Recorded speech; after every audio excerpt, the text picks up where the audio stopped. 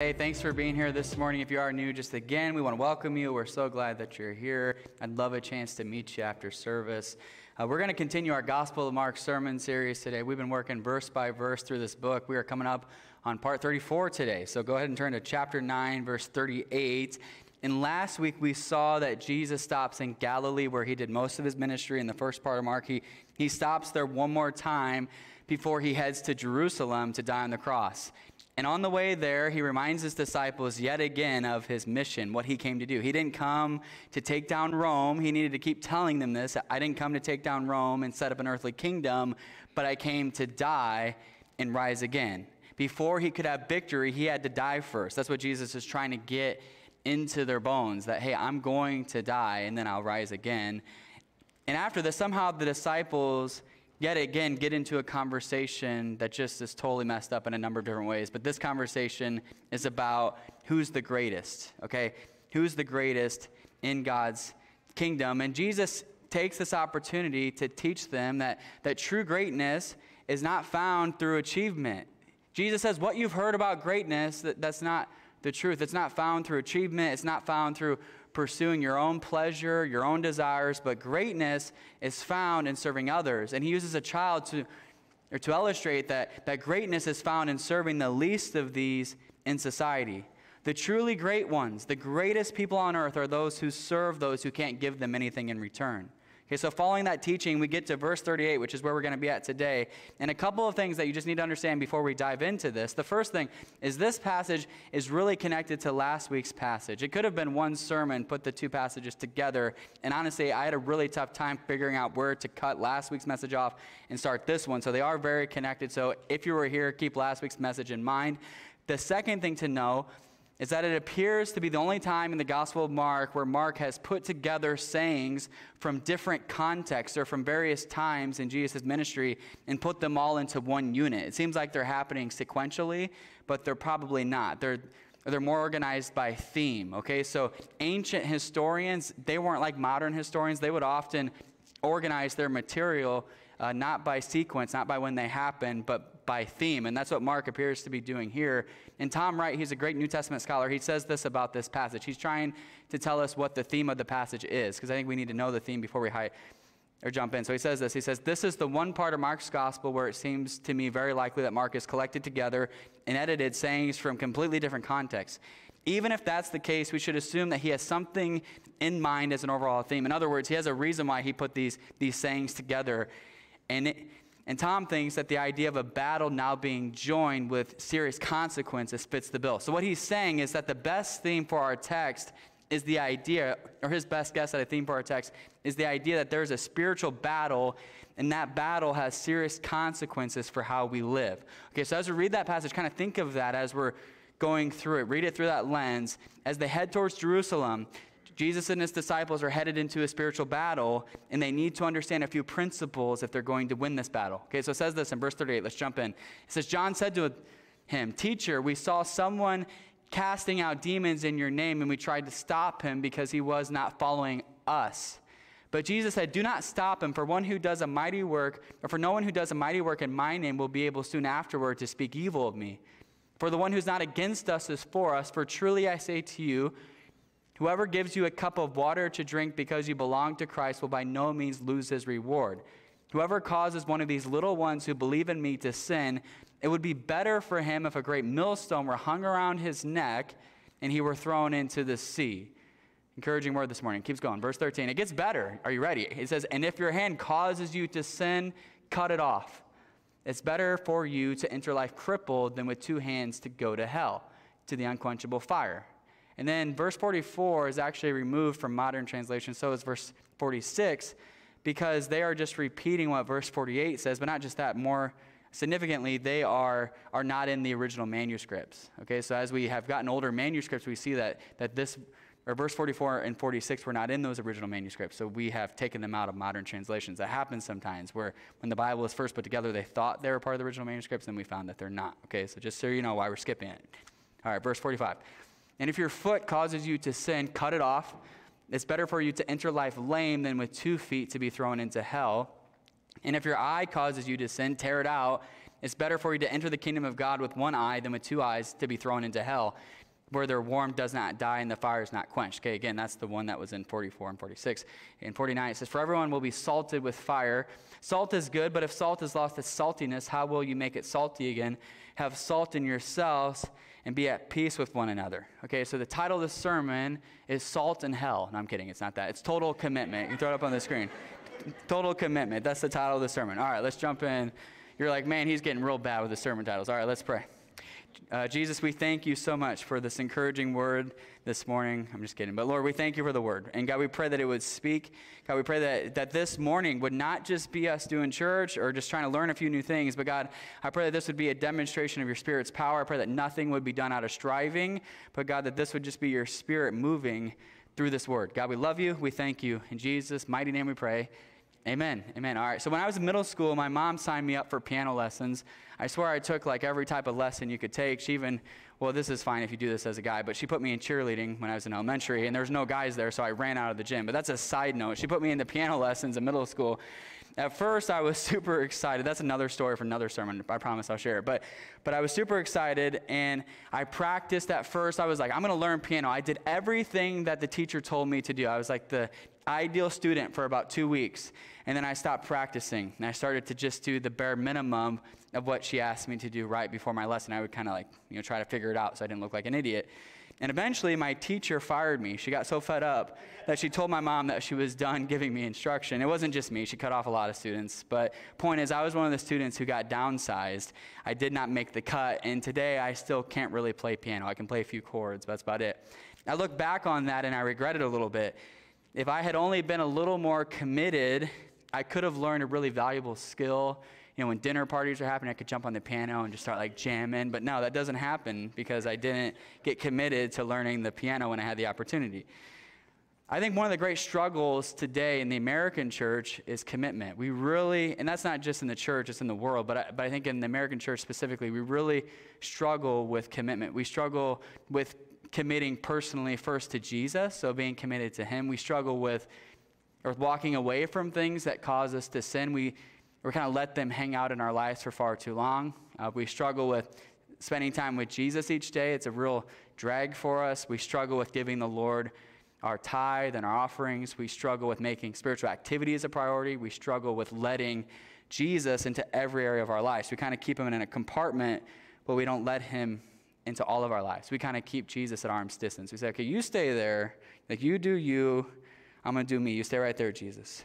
And we may let him into part of our lives, but not our entire lives. And I think that this stems from a lack of trust that Jesus has good intentions for our lives and that his way is the best way. I think the problem is we don't really know Jesus and his character, because if we knew him, if we really, really knew him and understood his love and his goodness, we would want him in every area. I think we also struggle with committing ourselves to the local church. We struggle to commit ourselves to our brothers and sisters in Christ. We struggle with making church attendance a priority. We struggle with developing relationships with our brothers and sisters outside of church. We struggle with committing to one local church. We struggle with loving those within the church, especially those who are different than us. Like, if that person doesn't make me feel good, I struggle to love them. We struggle with serving others in the body and so forth. And I think for this one, I think a lot of it has to do with church hurt. We're afraid of being hurt by the church. Maybe we've been hurt by the church before, and we're trying to protect ourselves. I think another part of it could just be apathy. We're just lazy. So it's really hard to commit to community. It's hard to be there for others, so we just choose not to. We choose to kind of do an isolated faith. And regardless of the reason, it's safe to say that generally speaking, okay, so I know this doesn't apply to everybody, but generally speaking, we struggle with committing to Jesus and his church. It's a huge problem right now. We struggle with it. I believe that the Lord wants to do something really significant in our generation. I believe he has a purpose for these days. I believe that the word we use in the church would be revival. I believe that God wants to kind of breathe on our generation and raise up passionate sons and daughters of the faith. But for that to happen, we have to get committed to Jesus and his church. That's the way. It's always been through Jesus and his church. We have to commit to his body. We have to commit to him. And Mark shows us what it looks like to be committed in this passage. He gives us a few lessons. So I just want to kind of go verse by verse and just see what he says about commitment. So the first thing is in verse 38 through 40. It's when John says, hey, we saw someone casting out demons in your name, and we tried to stop him because he was not following us. But Jesus says, do not stop him, for no one who does a mighty work in my name will be able soon afterward to speak evil of me, for the one who's not against us is for us. Okay, so to understand what's happening here, we have to think about the context. Okay, so a few weeks ago, John was on a mountain with Jesus with only 2 other disciples, and he got to see the very glory of God. If you see the glory of God, it might make you get a big head if you don't handle it in the right way. Okay, so then he gets into a conversation last week about who's the greatest disciple. It appears that John might be getting a little bit of an ego. Okay, so now he's like trying to stop someone from casting out a demon in Jesus' name. Why? Because he's not following us. That's important. He complains that this exorcist was not following us, as in Jesus and the 12 disciples. I think it's a little arrogant of him at this point in his journey to think that he's worthy of being followed. He should have said he's not following you to Jesus. But he wasn't really. The thing is that exorcist was casting the demons out in Jesus' name. So that wasn't the problem. The problem was that guy wasn't hanging out with that specific crew, with that inner circle. John's like, hey, he's not a part of us. How dare he go cast out demons in your name? And what's especially ironic about this is the disciples had just failed to cast out a demon earlier in chapter 9. They'd failed at it. This guy's doing it right. And then John's like, hey, stop him, Jesus. It's crazy. It's funny the humanity of the disciples, right? We could all see ourselves in that situation, I think. John is completely disregarding what Jesus said about greatness. He's not interested in serving others, including others, but he wants to exclude them. He wants to restrict Jesus' ministry to his inner circle. And Jesus surprises John when he says, you should not prohibit the exorcist. Jesus seems to believe that no one can do a miracle in his name in one moment, or can't easily do a miracle in his name in one moment and then come against him in the next. Okay, so if someone's doing a miracle in Jesus' name, Jesus seems to think that they must be empowered by God and they won't be able to easily walk away from him. Jesus does not want the disciples to be suspicious and exclusive towards those who are bearing genuine fruit in his name. Okay, so if we go back to the imagery that I talked about of us being in a spiritual battle, Jesus appears to be saying that we need all hands on deck in this battle. During wartime, you don't have time to fight with those who are on your side. You don't have time to fight with your allies. A war is on, and people are taking sides, and we need to welcome those who take the side of Jesus. We do not have time to be divided amongst ourselves. We don't have time. I think about like when church, and we've never had this issue yet. We're a young church. But when churches get into fights about the carpet color, that just brings so much glory to Satan, right? They're like arguing, wrestling over the carpet color. Like, come on. Right? That's what Satan wants. He wants to distract us from what the actual mission is. We don't need to be divided amongst ourselves. We need to be focused on the mission to go and reach people and help them become fully devoted followers of Jesus. John's attitude is something that the church still struggles with today.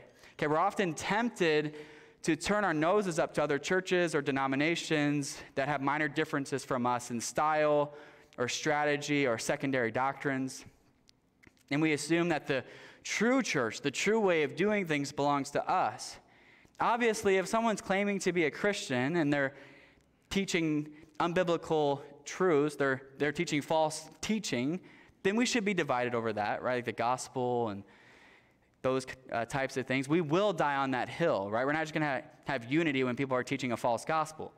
But if they're preaching Jesus and they're upholding the scriptures, we should cheer them on. We should be the biggest fans of other churches in our city. We need the various streams of the church to accomplish the Great Commission. The Great Commission is huge. Even here in the Cedar Valley, there's 100,000 people. It is huge. We can't do it on our own. We need the other streams of the church in our community to be able to accomplish the Great Commission. And that's not just because there's lots of people. It's also because different types of churches reach different types of people. That's the reality. I realize that Sent Church is not the church for every person in the Cedar Valley. It's just not. We reach a specific kind of person, and other churches will reach other types of people. We need all the different flavors and streams to be able to reach all the different flavors and types of people. We need all the churches of the Cedar Valley. We must celebrate them and be so excited about what God is doing through them. The mission is too urgent, and time is too short for us to fight amongst ourselves or spend any energy criticizing another church. Okay, so the first thing I want you to get this morning is we must be committed to the discipleship of our fellow No, that's the second point. We must be committed to celebrating disciples from all streams of the church. We must be committed to celebrating disciples from all streams of the church. I think we'll get that up there in a second. So that's the first point. I'll say it again so you can write it down. We must be committed to celebrating disciples from all streams of the church. Okay, so this doesn't mean we have to be one big church organizationally, okay? That's not practical. Or that we have to be intimate with every other Christian in our city. That's not possible. It's not prudent. But it means that we should love and welcome and celebrate believers regardless of tribe or denomination. We are committed spiritually and in unity to all our brothers and sisters in Christ here and around the world. And this also applies to how we operate within our church. We must celebrate one another regardless of our differences. We should not allow age or race or gender, background, socioeconomic status, or anything to divide the church. We are a church that celebrates and welcomes one another, even in the midst of our differences. The mission, again, is too urgent for us, and the blood of Jesus too strong to be divided over these sorts of things. Okay, so when I was in elementary school and middle school, I played baseball, and I had this bitter rivalry with other baseball players in my school, because we were all on different teams. We were on different teams in like USSSA or whatever it was called, or the Little League. And for years, I didn't have friendship with some of those kids because they played on the other teams. And then when we got to high school, we were all on the same team. I'm like, this is really awkward. We've been fighting for years. Now we're supposed to be on the same team. And there's the point. But I didn't have friendships with them because they're on other teams. I'd been really weird and insecure. And then I realized as I played with them, like, these guys are awesome. They're really nice. They're really good ball players. I love these guys. We ended up becoming friends in high school. I ended up really enjoying those other kids and building strong friendships with them. I regret, still to this day, and I was a child, but I regret treating them as the enemy before that. It was just silly. The same applies to our relationship with other believers in this church and in other churches. We are on one team. When we get to heaven, we'll all have the same jersey on. We should not be concerned about being better than others, but should seek to serve one another. Okay, so this leads me to the next part of the text. In verse 41, it says this, "For truly I say to you that whoever gives you a cup of water to drink because you belong to Christ will by no means lose his reward. Whoever causes one of these little ones who believe in me to sin, it would be better for him if a great millstone were hung around his neck and he were thrown into the sea." Okay, so Jesus goes on to tell us that there's a special reward for those who care for his disciples. At the same time, there's punishment for those who cause his little ones. He's not talking about kids here. He's talking about disciples, his little ones, to sin. If we return to our image of being in a battle, it seems that Jesus is telling us that we have to watch out for our fellow soldiers, and we should have their backs. We have to have their backs. We must be committed. This is the second one. We must be committed to the discipleship of our fellow disciples. We must be committed to the discipleship of our fellow disciples. We have a responsibility. There's a responsibility on our lives to our brothers and sisters in Christ, especially those who you've committed to be in the same body with, the same local church with. There's a responsibility there. We must look out for them.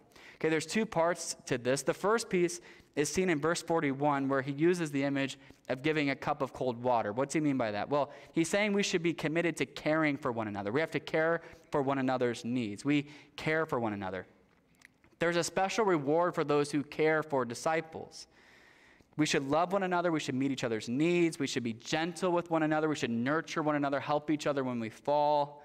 On the other hand, we should take great care that we don't cause a brother or sister in Christ to sin. We should consider our personal responsibility to help protect our brothers and sisters in Christ and help lead them into holiness. He says if you cause someone to sin, it's better that you get a millstone hung around your neck and thrown into the sea. I think it's pretty important that we protect one another. Jesus says that this is of primary importance. And this seems to be connected to John and Jesus' conversation about the other exorcists, if he could keep doing that in his name. John was causing the other exorcists to stumble by trying to exclude them. He's calling out John here. He's saying, you're causing them to stumble. And instead of excluding them, you should want to encourage them and bring them into community. We must not do anything that causes a brother or sister in Christ to stumble, but should seek to protect each other. We're in a battle, and we got to have each other's backs. At the same time, we need to make sure that we're taking care of ourselves and protecting our own holiness. He gets at this in verse 43. And if your hand causes you to sin, cut it off. It's better for you to enter life crippled than with two hands to go to hell, to the unquenchable fire. And if your foot causes you to sin, cut it off. It's better for you to enter life lame than with 2 feet to be thrown into hell. And if your eye causes you to sin, tear it out. It's better for you to enter the kingdom of God with 1 eye than with 2 eyes to be thrown into hell, where the worm does not die and the fire is not quenched. Okay, so Jesus is getting a little intense here. All right, if you think my sermons are intense, just look at Jesus' sermons, right? This is intense. He's saying we should cut off body parts to be holy. Okay, so when he says this, he's not being literal. Okay, so we're not going to start an arm cutting off station in the back of the church. He's not being literal. He's using hyperbole to make a point. It's a metaphor. It's a hyperbole. He's saying we should seek to root things out of our hearts and lives that cause us to sin or lead us to sin and can push us further from Christ. In this context, it appears that Jesus is thinking of John and the other disciples, because we don't want to just pick on John, but I think he's thinking of their desire to be great in a worldly sense, their pride.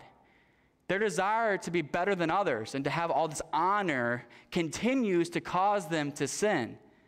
Jesus appears to be worried that they could disqualify themselves from being a disciple by being so concerned with their own personal greatness. He's saying, deal with this before it's too late. Cut that desire off. But here's the thing. This doesn't only include obviously sinful things, but it includes even good things that can pull us from Christ. Right? Body parts are good. The Bible affirms the body. On the last day, all bodies will be raised up to be resurrected and be with Christ forever for those who trust in him and those who don't, to go to hell. But the point is, bodies are good. Body parts are good, God-given gifts. But Jesus uses this drastic imagery of cutting them off to show the worth and importance of God's kingdom. He's saying the body is very important, but God's kingdom is even more important. He says, don't let anything into your life that repeatedly causes you to sin. It's better that we lose good things that cause us to sin than to be thrown into hell. The Greek word for hell here is Gehenna, which was actually a real place. It was in the Hinnom Valley, southwest of Jerusalem. It was in a valley, and it was the place where the Israelites would sacrifice infants in the Old Testament. They had this practice of sacrificing children to pagan gods in the Old Testament. And the prophet Jeremiah, in his prophetic book, he decries that practice. He speaks boldly against it. He rebukes it. And then King Josiah abolished the practice. But after that, because of all the terrible things that had been done in that valley, they made it into a garbage dump. And it burned with fire constantly. It was a nasty place. So Jesus uses this real physical place as a symbol of what divine wrath and punishment will be like for those who do not trust in him. He's saying, you don't want to go to hell. You don't want to go to Gehenna. It's not a nice place. It's a place where the fire will never go out. It's better to cut off a body part than to go there. It's not a good place. And Jesus, what he's doing is he's stressing the importance of holiness and purity. While Jesus certainly covers our sin through his sacrifice, hear me this morning. He covers our sin through his sacrifice. If you trust in him, you can have complete confidence that he covers it. At the same time that that's true, we should not be careless with sin. We should not trifle with it. It kills. It's destructive. It can lead us down a path that we don't want to go. We must seek to not only, hear me, we must seek to not only be forgiven of our sins, but freed from our sins. It can destroy us from the inside out. Our eternities are determined by the decisions we make today. Our eternities are determined by the decisions we make today. If we're headed towards hell, we need to make course corrections before it's too late. There will be a day when we can no longer call on the name of Jesus when we have died and the end has come. We must surrender to Jesus. We must surrender to Jesus and accept his sacrifice on our behalf. And then we should let him into every area of our life so we can get free of sin's hold. Okay, so with that said, we must be committed to our own discipleship. So not just the discipleship of our brothers and sisters, but to our own discipleship. It needs to be of primary importance. Jesus is advocating for an all-in type of discipleship here. Instead of just attending church once in a while, doing the bare minimum and trying to be a good person, they're saying your relationship with me should be your all-consuming passion. It's the most important thing in your life, And everything you do should revolve around it. Jesus will not have a compartmentalized Christianity. We should not seek to see how close we can get to sin, but should try to get as far away as possible from it. Again, it's destructive. It's like getting close to something that could poison you or kill you. And again, we don't do this to get into heaven. Hear me this morning. Salvation is only found through the grace of God and the blood of Jesus. It's only found through his sacrifice. Nothing you do is going to earn salvation. Even your most righteous deeds are filthy rags to God. Nothing you do can earn salvation. We don't get as far away from sin as possible to get into heaven, but as a response to God's love. It's a response. It's a response to the fact that he's already forgiven us, and we don't want to trifle with that. We don't want to mess with that anymore. It can kill us. We don't want to mess with it. Psalm 63 tells us that the steadfast love of God is better than life. It's better than life. You can get all the stuff in the world, get all your dreams, all your greatest desires. And David says the steadfast love of God is better than that. It's the best thing in the world. And when you truly encounter the steadfast love of God, you can't help but respond to it by giving Jesus your entire life. You can't help but say, Jesus, you have it all. You have everything. You can't help but do that. But not just that. We don't just live according to God's way because we're responding, but also because it's the best way to live. God is smarter than us. He designed us. He wired us. He knows how we're supposed to live. We should live into his will because it's the best way to live. James Edwards says this. He says, as important as eyes, hands, and feet are to us, or whatever else claims ultimate allegiance, they are not life. Hear this. The kingdom of God is life. And nothing in this life should be allowed to prevent one from entering the kingdom. The choice is literally between God's kingdom and the fire that never goes out. Okay, so let me ask you this morning. Are you taking radical ownership of your own discipleship, or have you delegated that to other people? Have you delegated that to a spiritual leader or to a pastor or to a friend? Or are you taking responsibility for your discipleship? Are you doing whatever it takes to be holy? As much as we're called to be committed to one another, at the end of the day, no one else can be primarily responsible for your discipleship than you. You have to take responsibility for it.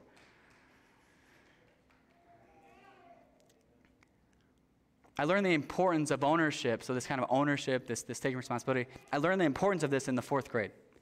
Okay, my family was having a barbecue at our house with some friends, and my older brothers built a bike ramp. I already wasn't a very good bicyclist, but they built a ramp, and it's like one of those that you like hop over, and then there's like a gap here.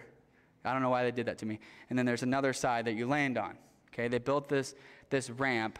And to successfully clear the ramp, you need to pull up on the handlebars, right? Most people would know that logically. Like, you can't just run the tire into the other ramp. You're going to fall over. But for me, I was in 4th grade, and I was so tentative when it came to risky activities like this. But something, I don't know because I don't remember, but something possessed me to give it a try. Again, I've lost all memory of the event because what happened next, because I blacked out, the point is. So the point is, what happened next was I went to jump the ramp, and supposedly I didn't pull up on the handlebars and just beefed it and then hit my face. And for the next 12 hours, I blacked out. I had a really bad concussion. I went to the hospital. I was unable to remember even the most basic details about my life. My parents went to bed that night pretty afraid, but when I woke up in the morning, all my memories came back to me, praise God, besides what happened that day. I could not remember anything that happened that day. Although I don't know exactly what went through my mind when I jumped that ramp, I know myself, and I know myself at that time of my life, I would get very nervous about things. I would become tentative, and I wouldn't take full ownership. I'd kind of just close my eyes and hope it works out. I would just kind of freeze in moments like that. I'm guessing that's what happened when I jumped the ramp. I was just so pumped that I actually had the courage to do it. I'm like, hey, close your eyes now. It'll all work out. And then beefed it. I was brave enough to try it, but too tentative to take full ownership of the bike and pull up on the handlebars when I needed to. I only took partial ownership of the jump, and it led to drastic consequences. This lack of ownership, again, over what I was doing led to drastic consequences. And I think the same is true in our spiritual lives. If we fail to be all in, if we fail to be fully committed to our discipleship, we will crash and burn. The discipleship that the world is trying to give us, to be discipled into the ways of the world, is too strong for us to be half in and think it's going to work out. Discipleship, hear me, discipleship, becoming like Jesus, it can't happen unless you're all in it, unless you're willing to sacrifice and you're fully committed. Okay, so Jesus makes this more clear at the end of his passage. He says, for everyone will be salted with fire, Salt is good, but if the salt has lost its saltiness, how will you make it salty again? Have salt in yourself and be at peace with one another. The best way to understand these verses is to read them with the backdrop of the Old Testament temple sacrifice in mind, the temple sacrifice, where in temple sacrifices, salt and fire played key roles. The offerings had to be totally consumed by fire to be acceptable, and salt was a sign of the covenant and was required to accompany the sacrifices. Okay, so it appears that Jesus is using fire and salt to symbolize the sacrifice required in discipleship. Everyone will be salted with fire, the sacrifice required in discipleship. So to be his disciple, you must be totally and utterly committed to him. James Edwards says this: discipleship to Jesus lays a total claim on one's life. In the language of sacrifice, it must be totally consuming or it's worthless. Okay, so another way to think about this is to think about salt as a preservative. In the ancient world, salt kept food from going bad. If disciples lose their saltiness, they would fail to be true disciples and wouldn't be able to infect the world with the light of Jesus. They needed to stay salty. Okay, not in a grumpy way, not like you're feisty. Stay salty, though, in a discipleship way. And part of that is being at peace with each other. Our relationship with one another is intimately connected to our relationship with God. If you love God, you're going to love people made in his image, right?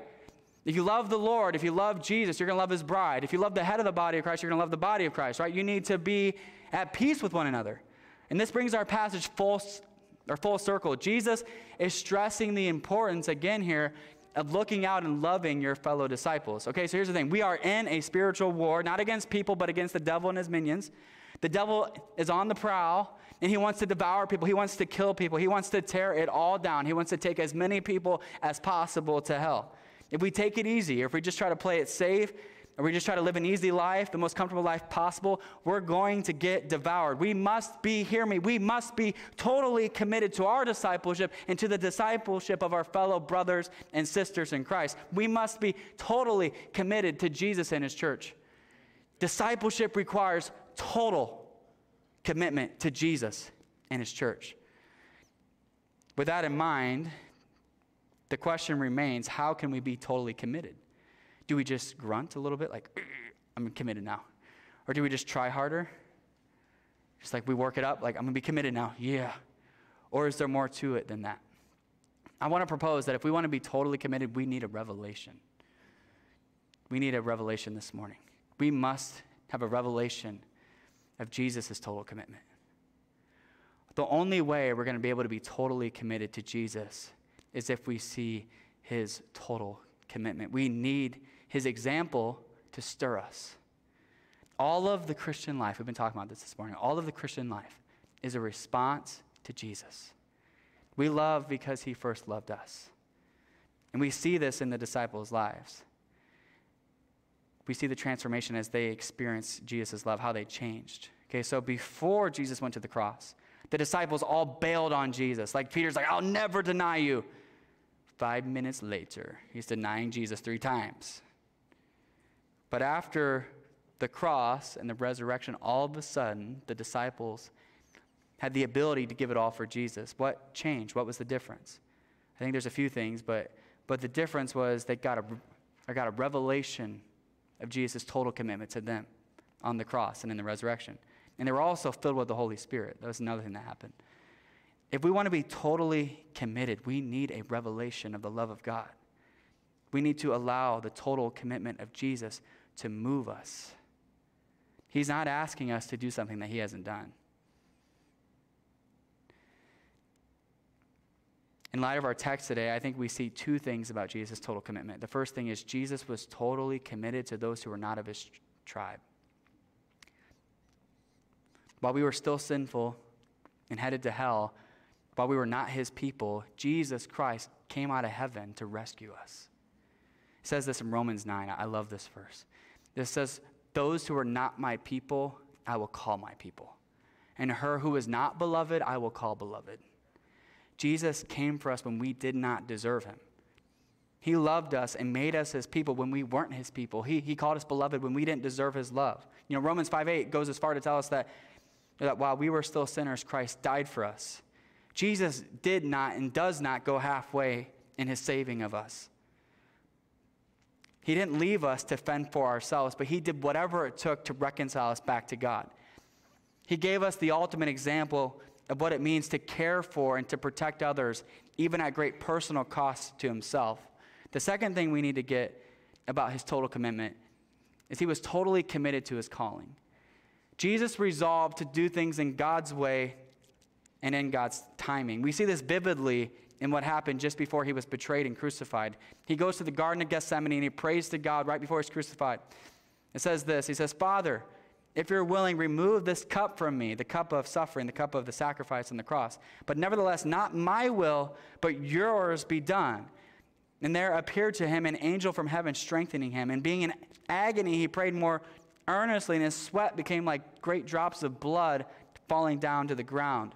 Although Jesus was not surely excited about his coming suffering, he submitted himself to the Father's will. He took radical responsibility for his call and his mission. He didn't try to run from it. Jesus was willing to do whatever it took to complete the mission that God had given him. He even gave up his body on a tree for us. Jesus lived out, again, he practices what he preaches. He lived out the call to cut off body parts to fulfill your calling. He practiced it. He gave up his very body so that he could fulfill his mission and so we could be saved. He doesn't ask us to do things that he doesn't do himself. The only way we're going to be able to be totally committed to Jesus is if we realize that he is radically committed to us.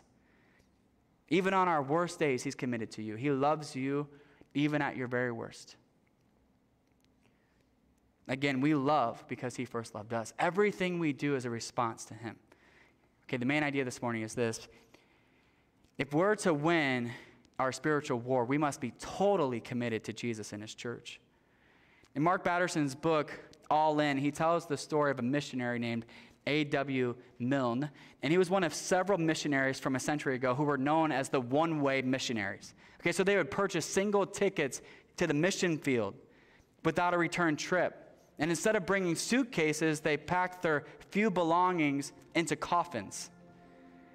As they sailed out of the port, they would wave goodbye to everything they knew, to everyone they loved, and they knew that they would never come home. A.W., he set sail for the New Hebrides in the South Pacific, and he knew full well that what awaited him there was headhunters who had killed every missionary that had ever tried to come to their tribe. But he did not fear for his life because he already died to himself. He had already died with Christ. He had already given up everything to Jesus. So he wasn't fearing losing his earthly life because he had already died with Christ. His coffin was packed. And he ended up spending 35 years with those people. And he ministered among the tribe. He loved them as his own.